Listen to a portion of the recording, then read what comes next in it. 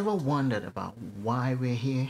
Why did God create me? What am I doing here? What is the purpose of man? Have you ever asked those questions? Let's discuss.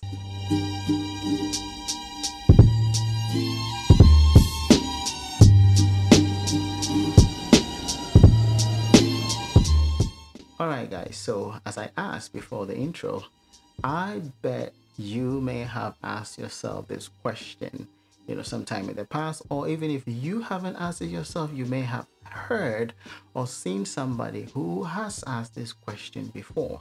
So, what is the purpose of man? And by the way, when I say man, I'm also talking about women. Basically, humankind, what is our purpose on this earth? And I know that many times, especially in Christian circles, whenever you ask this question, people always say, God created us to worship him. God created us to worship him. And many times people say this, and it's like it settles the case. But what if I tell you that the Bible doesn't really say that? There's no scripture in the Bible. When you do a word study on worship, there is no clear-cut scripture that actually says that God made man to worship him. That the sole purpose of man is to worship God. It's nowhere in the Bible. If you do a search for the word worship, the first time the word worship was actually mentioned is in Genesis 22 verse 5. And this was the time where Abraham and Isaac were going to sacrifice on the mountain. And Abraham basically was telling his servant that, wait here, I am going to go ahead to the mountain with Isaac, and there we will worship God. Now, and if you do a search for the word worship, depending on which version of the Bible, you may have about 189 to 200 instances of worship. And you don't find any of the scriptures saying, this is the purpose of man. Now, don't get me wrong. I am not saying we don't worship God, but I'm talking about the purpose of man on this earth. All right.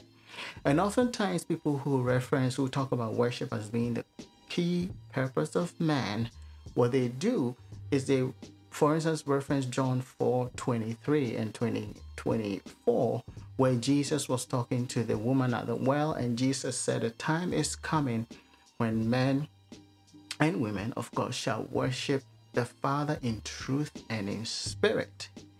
But they forget that within the context of that statement, Jesus was basically talking to the woman who basically accused Jesus that you Jews say that the only place to worship God is in Jerusalem. And Jesus said, woman, you don't know what you worship. But the time is coming when we will worship the Father in truth and in spirit. So the context had nothing to do with the answering the question of the purpose of man. All right.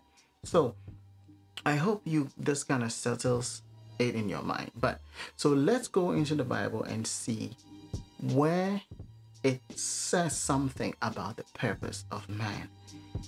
Let's go all the way into the time of creation. So enter Genesis chapter 1 verse 26, because it's important to see what did God say should be the purpose of man. What did God himself say when he created man?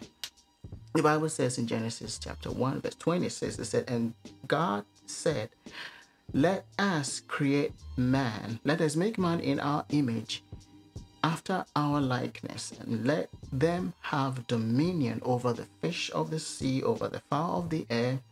Basically, God was saying, let us make man in our image and likeness, and let us give him dominion. This is the mission statement of God himself, stating why he's creating man, what he's creating man to do.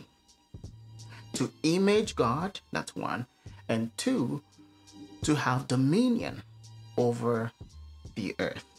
This is really important. Now let's fast forward into Micah 6 verse 8, where the Bible says, He has shown thee, O man, what is good and what the Lord requires of you. Listen to it carefully. He has shown you, O man, what is good and what the Lord requires of you. To do justly, to love mercy, and to walk humbly with your God. Now remember, if somebody is hiring someone, they will say, these are the things I require of you in this position. So God himself, after the fall of man in Micah 6:8, is saying, I, God, have shown you, man, what I require of you. And what I require of you is what is good. Now remember, the first time God said anything was good was in the Garden of Eden, before the fall of man. So between these two scriptures, we see God stating specifically 5 things that describes what the purpose of man on the earth is. Now, this is something that I have put together and called the God-given purpose continuum. The God-given purpose continuum. And this is basically how I describe what I believe is the purpose of man on this earth. So as you can see in here, in the center, the core of it, which is what God said in the Garden of Eden, let us make man who will image us, who will be like us, who will represent God on the earth. That's 1. And 2, he will have dominion over the earth. So you see that at the core of this continuum is a core purpose. Now, at the fall of man, these things have to be done within 3 parameters. The first one is to do justly, to deal with other people from a place of justice. And you cannot really do justly or implement justice without attaching mercy to it.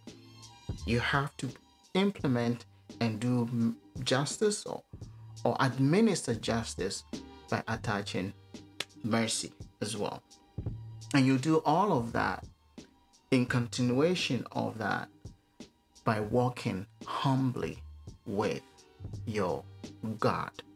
So these 3 things, I believe, are the things that help us as fallen men who have been redeemed by God, by Jesus' blood, to come into imaging God and having dominion over the earth. And I believe that this is the key purpose. These 5 things demonstrate the key purpose of man on this earth. Now you may say, how can I do this?